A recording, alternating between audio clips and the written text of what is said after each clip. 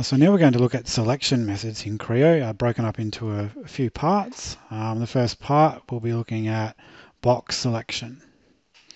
Okay, so if we've got an assembly and we want to quickly and easily select a whole bunch of objects, we can do that by dragging a selection window.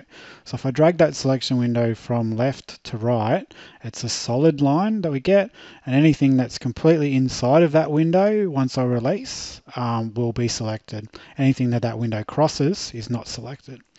If I do the window in the opposite way, so from right to left, you notice the window is a dotted line, and anything, in this case, when I release that window crosses, or any object that's partially inside that window will be selected. So for the same sort of size rectangle, we actually get a drastically different selection set.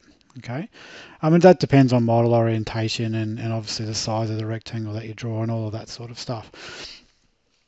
The next thing that we can look at is the box selection. So if I activate this and now I select on here, what I can then do effectively, I'm like sketching on that plane, and if I drag a window now, you can see the same sort of window, left to right.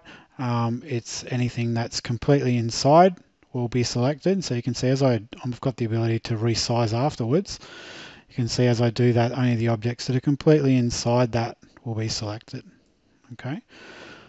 We can also do the same thing with the window dragged from right to left, and you can see there anything that's partially inside that box now is selected.